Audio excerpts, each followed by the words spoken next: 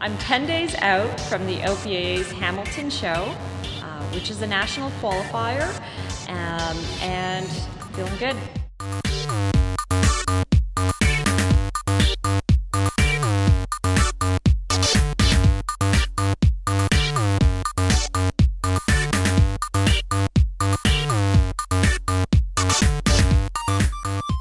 Of course, I want to take overall at a provincial level. I haven't done that yet, and it's been a long time coming. I've been working really hard. I've taken my time off. I've rebuilt my body from scratch. So hopefully the judges see the hard work I put in.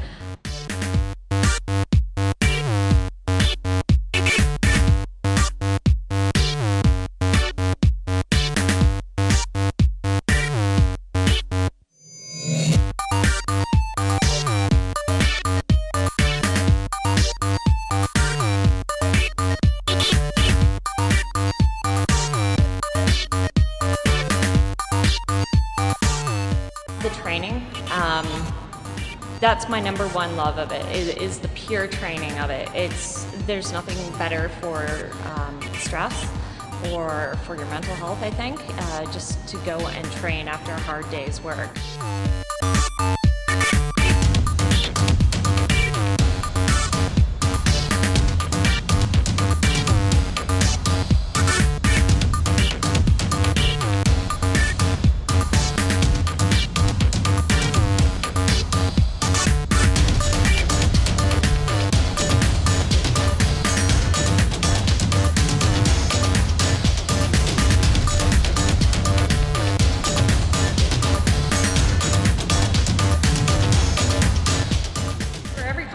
I always go back to the drawing board depending on what has been critiqued and said, and I try to work on those things.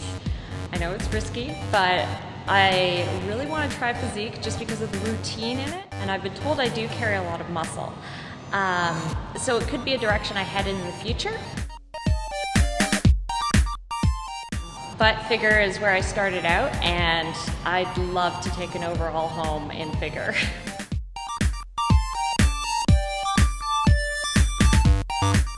Over time, I learned that it's not the leanness they're looking for, it's a shape, and it's a healthy look as well. I would say never aim to look like somebody, but your best self. And that's it. Everybody's different, and your body will speak for itself. Every competition I've done, I've learned a lot about myself, too. And I don't mean that as in, oh, look at this muscle. I mean myself deep inside.